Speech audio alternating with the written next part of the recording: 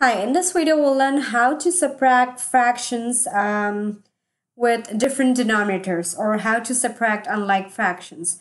So here you can see that we have different denominators here, and also here I have different denominators, but there are two different cases I'll show you.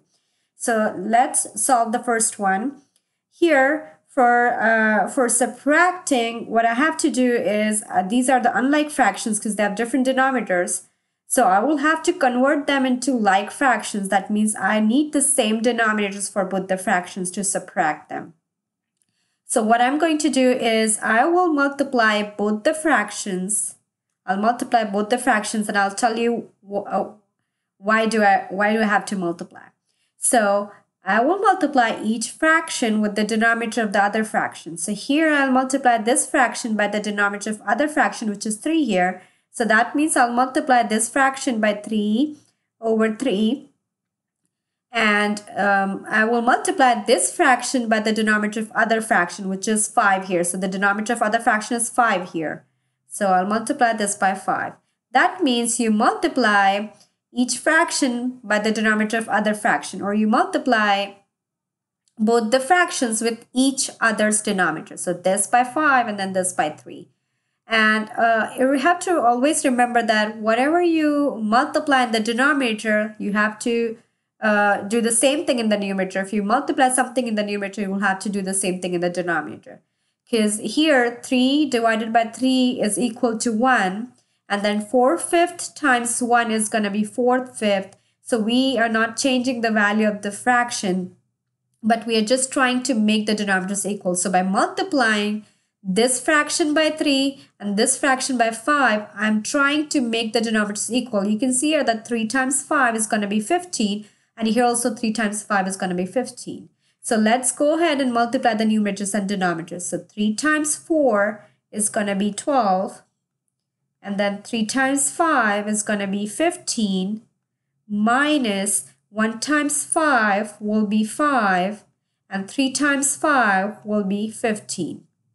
Now 12 minus 5 is going to be 7, and then you never subtract the denominator, so the denominator will be 15. So my answer is 7 over 15. Now I can't reduce this fraction to simplest form. This is already in simplest form because 7 is a prime number, so we can't reduce it anymore. So this is our final answer. The final answer is 7 over 15. Now let's talk about this fraction. Well, you can use the same method. You can multiply both the fractions with each other's denominator. But here, this is a different case. So here you can see that 12 is a multiple of 4. So when you see this kind of situation, if one of the fractions denominator is a multiple of other fractions denominator, instead of multiplying both the fractions by each other's denominator, we can just multiply one fraction. We can just multiply one fraction to make the denominators equal. And I'll show you how to do that. So here, you can see that I have 12 here. Now, you can't multiply anything into 12 to make it equal to 4. So we will not multiply both the fractions. We'll be only multiplying one fraction. So we need to decide which fraction do we need to multiply. Because this is a different case when one of the fractions denominator here, 12 is a multiple of 4. So we will only multiply one fraction here. So we can't do anything to 12 because 12 times anything will not be 4, right? But you can multiply something into 4 to make it 12. So here, what do I multiply in 4 to make the denominator 12? So I can multiply my denominator by 3 to make it 12. Now 3 times 4 is going to be 12. Now, since I multiplied 3 into the denominator, I will have to multiply 3 into the numerator as well. Okay, so now you can see that I have the same denominator as 3 times 4 is 12, and this is also 12. So instead of multiplying this fraction by 4 and then this fraction by 12, I can just go ahead and multiply one fraction and make the calculation more easier. Here, now you can go ahead and multiply the numerators and denominators. So 3 times 3 is going to be 9, and 3 times 4 will be 12.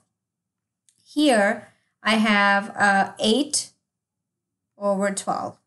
Now, you see that you have like denominators, same denominators. You can just go ahead and subtract the numerators. 9 minus 8 is going to be 1. And then you never subtract the denominator. So the answer is 1 over 12. So 1 12th. The final answer is this.